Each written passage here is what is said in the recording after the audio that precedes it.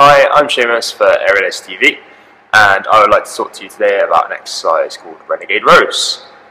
We do this exercise in our class called Circus Fitness, and the idea of it is that we engage our traps and our rhomboids, which is just in behind the shoulder blades, and we're trying to internally rotate those shoulder blades, kind of doing the opposite to a presser. As aerialists, we use a lot of our pectoral muscles, these ones on the front, the big ones.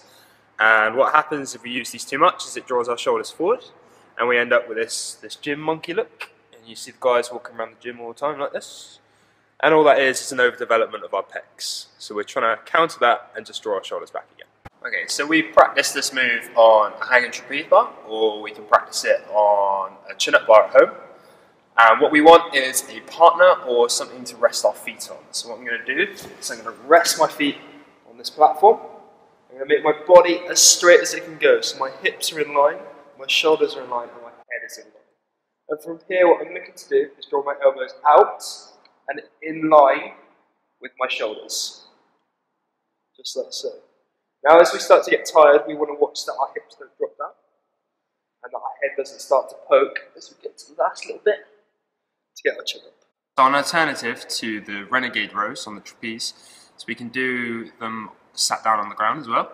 I'm using what we call a TheraBand or a resistance band, and I've wrapped it just around a truss. It can be done around a lamp post, anything at home, table leg.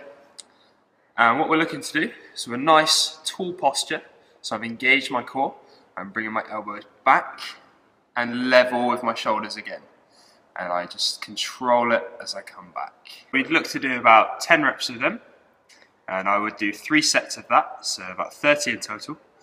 And what that's hopefully going to do is draw our shoulders back and open up our chest and develop those back muscles just in behind the shoulder blades.